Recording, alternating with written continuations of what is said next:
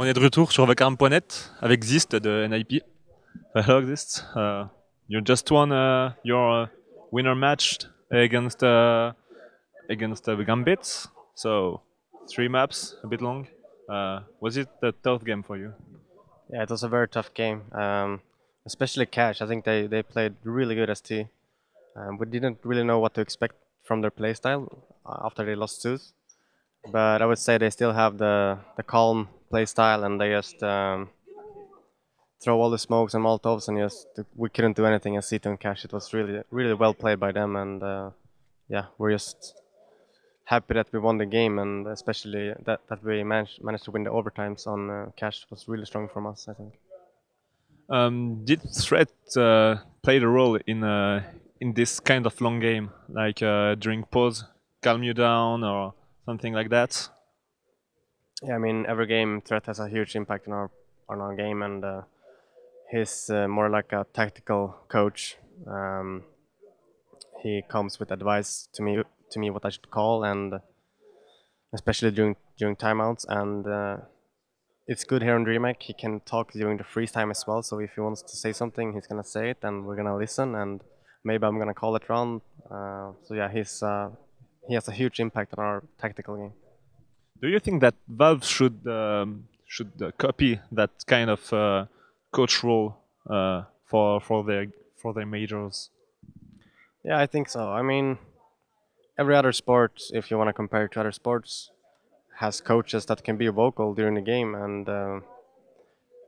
I don't think that coaches should be able to talk during the round, but like this during the freeze time and during tactical is I think it's a good balance, and yeah, I would like to see Valve implement this in their tournaments, but I don't know. So for threats, what's the difference between threat today and threat 1 year ago? I think it's a huge difference 1 year ago with Threat and now, but mainly because last year he was studying a lot, so he was with us like 25 to 50% of the time at most. So now he's traveling with us all the time, and he's making strats when we're practicing, and he's watching us practice. He's coming with advice, so yeah, it's a big difference right now. Um, what made you choose to change friberg for res? What was the main reasons?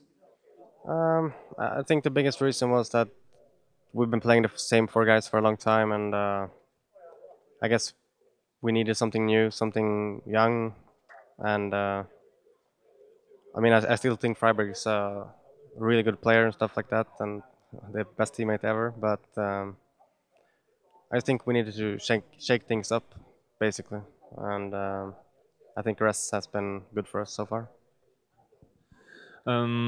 About the major that you didn't go in Krakow, what was the impact for your team to not go at a major for NiP? It's kind of Yeah, I mean, we missed the last major before that as well, and it's a huge disappointment for us, and I guess that was the main reason why we had to change up the roster as well, and we can't dwell what happened in the past, and we just have to look forward to other tournaments now. And I would say we're doing a really good job so far on LAN tournaments with the new lineup.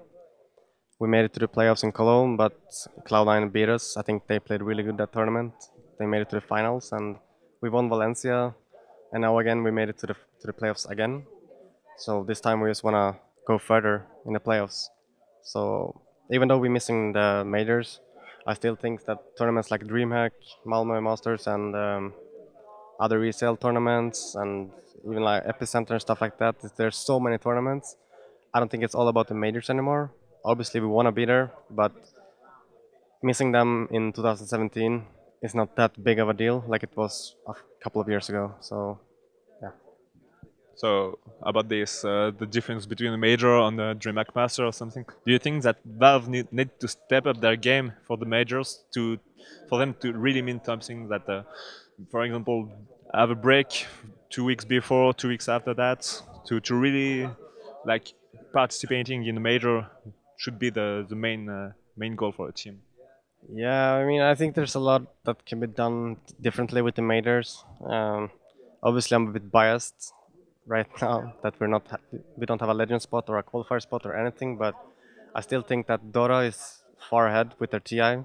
I think they invite like 6 or 8 teams for every TI that has plays good in recent tournaments, and then they have qualifiers beside that. And right now, like you're not gonna have the best teams at the major. I would say you can have like a legend team from the last major, and then they can play bad for like 6 months, but they still have a major spot. So I would see, with Liquid before yeah, with Simple, it was like a crushing team, but when Simple lead, it was just an average NA team.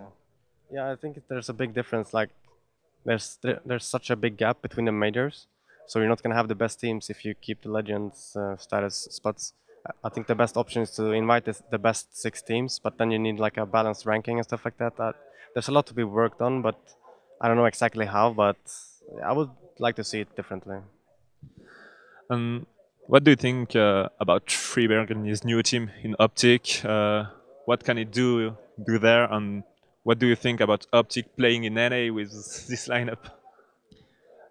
I mean, I think they're a good team. They have good players. Obviously, they haven't played anything yet, so I'm not gonna say.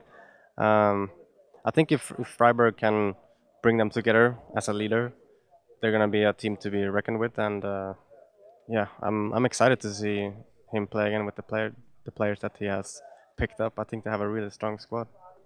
But, in your opinion about like it's basically an European lineup, and why are why are they allowed to play like in EPL in NA, but that's not really an NA team. It's an NA org. But do you have an opinion on that? I mean, I think it's okay for them to play there because they play. I think 75% of the games they have to play from NA, which they are gonna do. It's the same with SK. They're Brazilians, but they still play in NA. For SK, it's a SA team. It's South America, so I mean, I think the whole debate with like NA, ESL Pro League shouldn't have as many spots as the European. Maybe that's something that they can look into instead. I don't know. I mean, I don't want to flame NA, but yeah, maybe they're gonna get better now if the European teams like Freiburg's team are moving there. You know, the region is gonna be stronger. They're gonna have better practices and stuff like that. So I don't know. final question. DreamHack Masters Malmö 2017 after 16 for you. The title for you? Yeah, I mean, we're here to defend it. I think we're playing really good CS. We do some mistakes, but I think we come back stronger after every mistake, and we keep calm, and that's the most important. And yeah, we're gonna take every game step by step in the playoffs. It's gonna be tough as hell, but we're gonna do our best, and the goal is to win. Thank you and good luck for bracket. Yeah, thank you.